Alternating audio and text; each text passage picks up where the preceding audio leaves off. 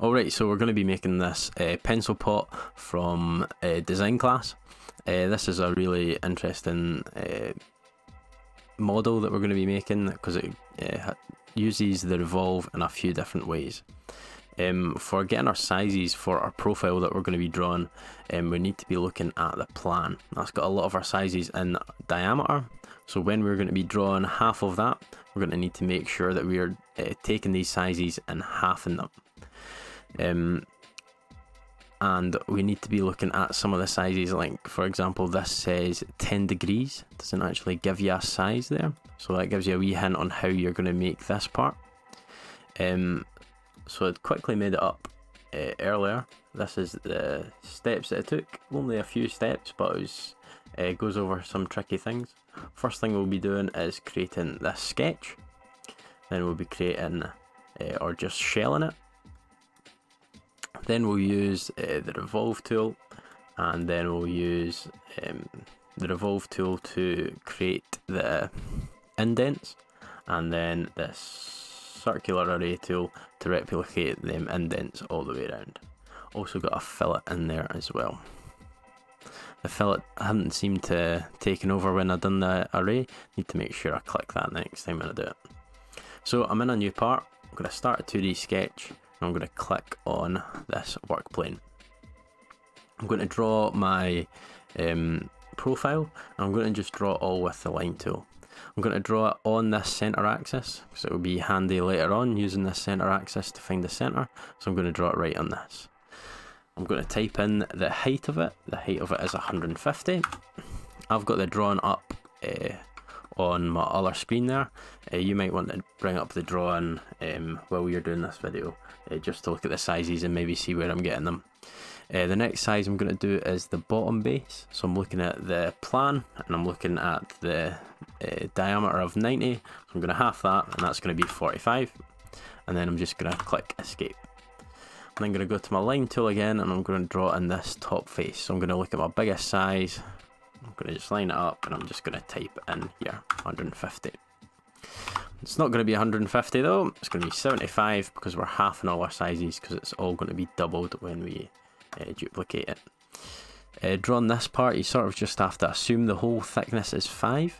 So I'm going to click and draw a vertical line at 15, and then along, this one's going to be 5.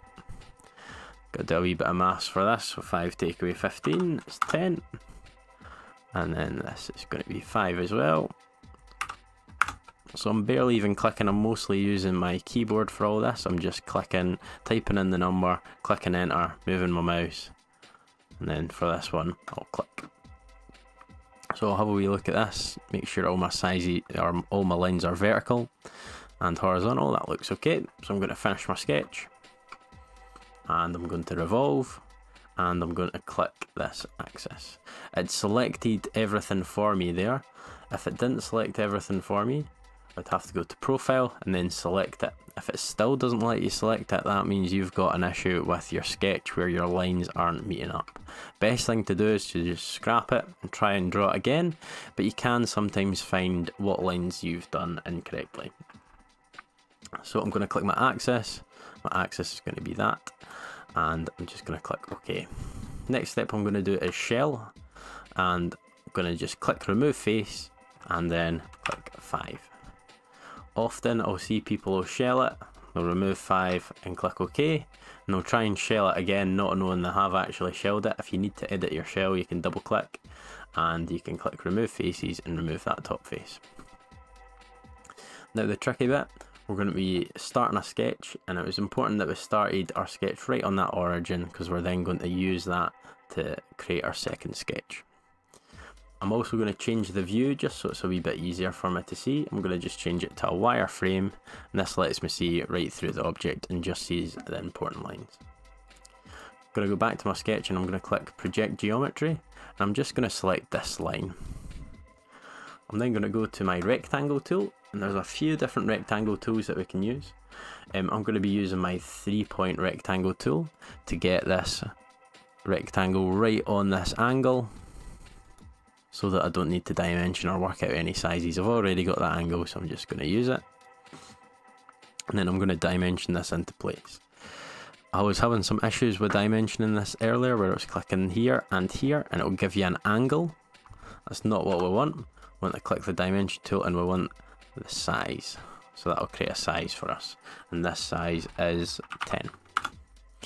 I'm going to take from this distance to here, and this is going to be 130. And then this size in here. Doesn't quite tell my size on the drawing, so I'm just going to assume it's halfway. I'm going to put 2.5 because our thickness is 5. Have a wee look at it again. Everything's purple, so that means everything's dimensioned and in place, and I just need to finish my sketch. Now initially what I thought I was going to be doing is extruding it, but this is actually still a revolve.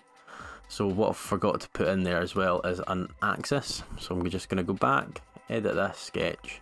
I'm just going to put in an axis for this to spin around. I'm just going to click there, finish my sketch, revolve.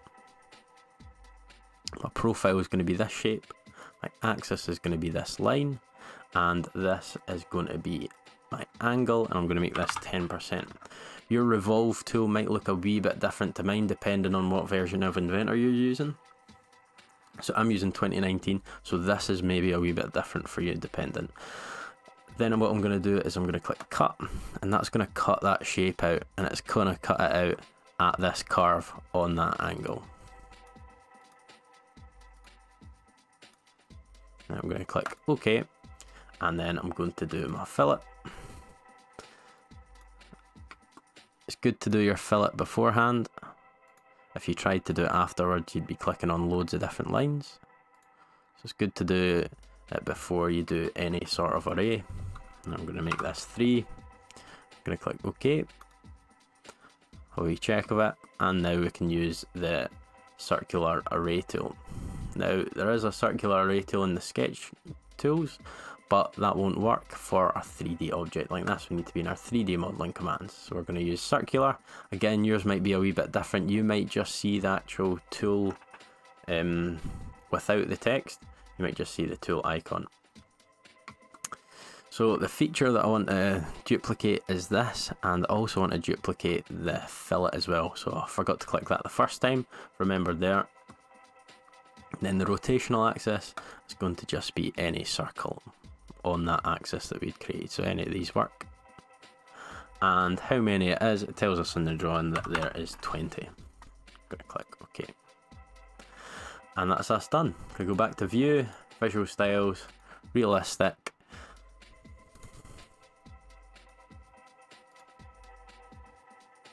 Shaded with edges, and that's our part. Okay, so that was quite a tricky one. Just got to remember when you're doing a revolve that you're making sure you're putting in your axis, you're selecting your face, and you're just double checking all your sizes. Don't be scared to just delete it all and try again. It's probably the best thing to do.